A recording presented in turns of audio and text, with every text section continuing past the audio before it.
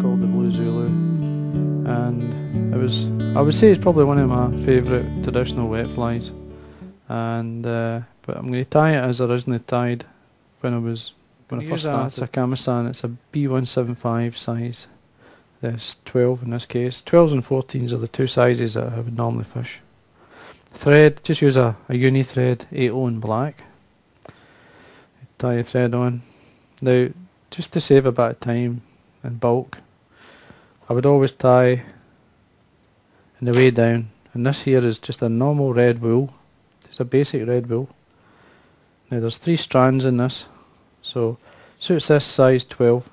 Now as I wind down, I open the fibres out, and then just keep it nice and tight to this point here, and then just come underneath with a turn to lock it. Tail length, not too long, just like that. Just a tuft more than anything. Now what I'm going to do is just brush it out with some velcro here to form the tail. The rib of the fly is just a flat silver tinsel. You could use an oval if you want, but it was always a flat tinsel I used. Body, dyed black seal's fur. Again, use what you have. And we can dub this on, nice and tight. To form a nice body anyway, so start off, we can tighten it, and don't worry too much if some of the red shows through. It doesn't bother me. Never did when I was fishing when I was younger, so but we can tighten it up as we go, forming a nice shape all the way up. Stop it round about say 2 mil from the eye. Let's just tighten this up. Let's go back a wee bit. I'm just going to tighten it up again, as I say. When you get here, there we are. There's a wee bit. Leave yourself, I say, a good space, a good couple of mil or so. Now, as I'm going to say that we're going to use hen hackles, and this is just a Chinese hen dyed black. Now, fibre length, I wasn't too fussy with length.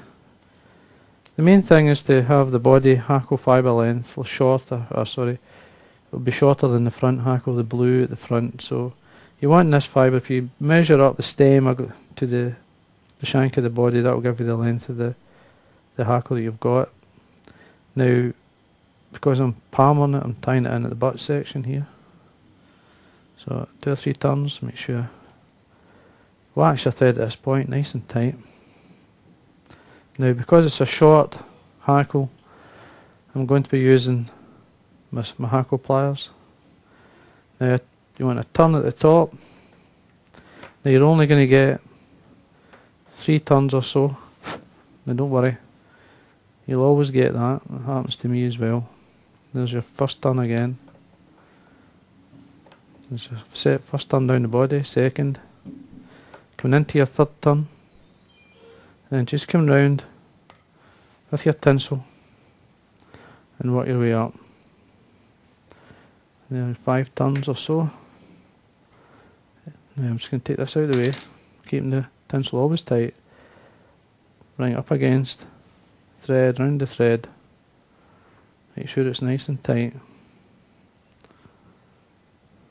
Now there's wax on the thread, so it shouldn't slip on you. Now what I'm going to do here is basically bend and break away the tinsel. Again, I'm going to wax the thread. Now you could bring out some of the seal's fur through into the fibre if you want, just get some velcro or your dubbing needle, but just watch your thread, you don't catch your thread. Just draw it back. There we are. So I say don't be too fussy with it. And then we get this is our dyed blue, it's a teal blue I'm using here. As I say, you want the fibre length to be longer than the body hackle, so just check it. There we are. You could tie this either way, and you tie it in by the tip. Normally you should tie hen hackles in by the tip, but it's up to yourself. When you're tying your own flies, you can tie them whatever way you like. There's a couple of turns to hold. Then when you fold this back, Keeping the thread tight, just find the tip of the hackle that you just tied in. Sometimes you can't find it too well, but break it off. A wee bit of wax on my thread. And then we can fold these fibres back. And then nice hackle on. One turn in front of the towards the eye. All the way down. Till you're happy, cross your thread. Now, as I say, I put wax on the thread. Couple of turns, fold back the hackle. Now you can have the tiniest head in the world if you want at this point. You can baste it 2 or 3 turns. Now, save a wee bit of time as well. You could put a wee bit of varnish on the thread and wet finish at the same time, so saving a lot of bulk and time. There we are. Then we can trim away. Oh, trim away thread.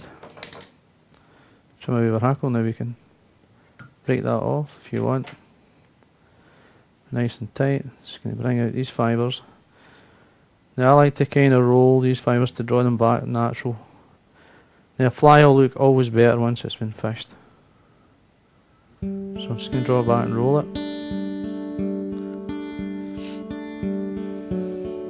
And there we go. And that's your Zulu.